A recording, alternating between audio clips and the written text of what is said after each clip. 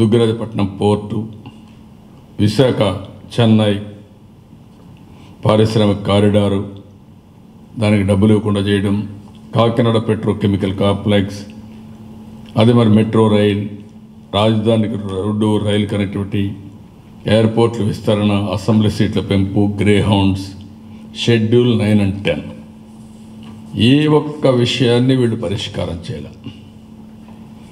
ఏ ఒక్క విషయాన్ని పరిష్కారం చేయకుండా ఈరోజు ప్రధానమంత్రి ఎదురుదాడి చేసే పరిస్థితికి వచ్చాడు.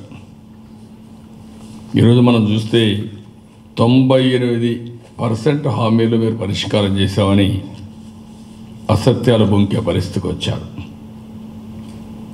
ఆ రోజు మీరు కానీ కరెక్ట్గా సిన్సియర్గా ఉండి 2 రాష్ట్రాలు కానీ కూర్చోబెట్టి కేంద్రం పెద్దన్న పాత్ర పోషిస్తాం, మీకు అన్యాయం జరిగింది ఆ రోజు నుంచి మనం చెప్పాం.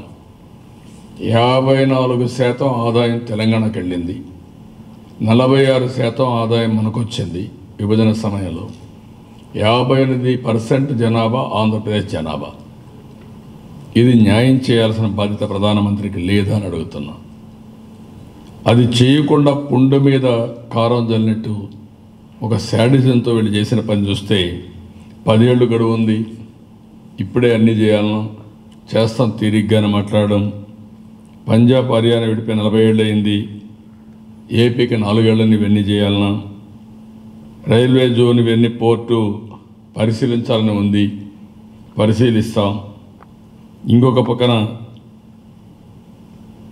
అన్యాయమైన అసంబద్ధమైన డిమాండ్లు మీరు చేశారు అని కించపరచడం, కడానికి కియా కారు వస్తే దాన్ని కూడా మేమే తీసుకొచ్చామని తప్పుడు ప్రచారాలు చేయడం, హైకోర్టు రాష్ట్ర అభివృద్ధిని అడ్డుకోవడానికి ఎక్కడెక్కడ కేసులు వేయించడం, అమరావతి కట్టుకుంటే మైసభ కడతారా, ప్రభుత్వ పనాలు కట్టుకుంటే సరిపోదా అని ఎక్కిరించడం, పీడీ అకౌంట్ ఏమీ లేకపోయినా గాలి ఆరోపణలు చేసి పీడీ అకౌంట్లు ఓపెన్ చేశారు, అవినీతి జరిగిందని చెప్పడం, అమరావతి బాండ్ల ద్వారా డబ్బులు సేకరిస్తే ప్రజలు నమ్మకంతో మనకు పెట్టుబడులు పెడితే దాని మీద మాట్లాడడం, ఇంకొక పక్క అమరావతి పైన ఢిల్లీలో అవార్డ్స్ ఇచ్చి ఇక్కడికి వచ్చి దానిపైన విమర్శలు చేయడం, ఇంకొక పక్కన మీరు చూస్తే 1-2 కాదు మొత్తం అన్ని ఇష్యూస్లో కూడా మనల్ని ఇబ్బంది పెట్టే పరిస్థితి తీసుకొచ్చారు.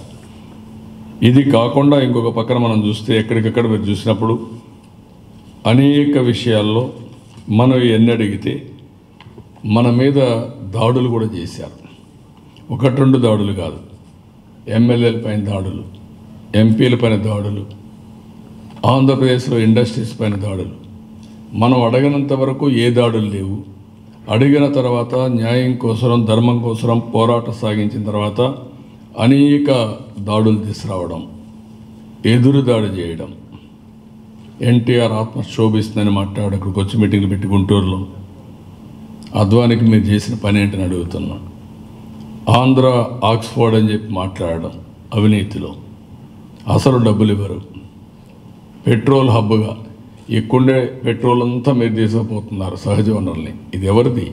ఈ రాష్ట్రానికి సంబంధించిన వనరులు మీరు తీసుకుపోతూ మళ్ళీ ఈ రాష్ట్రంలో మాత్రం పెట్రోకెమికల్ కారిడార్ రాకుండా చేయడం, కలుషితమైన కూటమని చెప్పి మాట్లాడడం, ప్రజా సంక్షేమానికి గాలి కుదిరి పెట్టామని మాట్లాడడం, ఇంకొక పక్క సన్ రైజ్ అంటే ఎగతాళి చేస్తూ సన్ రైజ్ అని చెప్పి మాట్లాడడం, ఇంకొక పక్క వాళ్ళ పథకాలకు ఏదో మనం స్టిక్కర్స్ తగిలించుకుని మాట్లాడడం, ఎగతాళి చేస్తూ లోకేష్ గారి తండ్రిని మాట్లాడడం, ఇంకొక పక్కన అధికారంలో ఉండి మళ్ళీ రాలేదని ఎగతాళి చేయడం, లెక్కలు చెప్పలేదు సిఏజీ నీతి ఆయోగ్ అని మాట్లాడడం. ఇవన్నీ కూడా 1-2 కాదు. అమరావతికి ఇబ్బంది కలిగించారు, పోలవరం డిపిఆర్ క్లియర్ చేయలేదు, చాలా దారుణంగా ఇష్టానుసారంగా చేసే పరిస్థితికి వచ్చారు. ఇన్ని చేసి ఇప్పుడు మళ్ళీ కొత్త స్లోగన్ కింద మాయ మాటలు మాట్లాడే పరిస్థితికి వచ్చాడు ప్రధానమంత్రి. దీన్ని నేను చాలా తీవ్రంగా ఖండిస్తున్నా. ఈ వీడియో గనుక మీకు నచ్చినట్లయితే లైక్ చేయండి, షేర్ చేయండి. మరిన్ని వీడియోస్ కోసం మా ఛానల్ను సబ్స్క్రైబ్ చేయండి.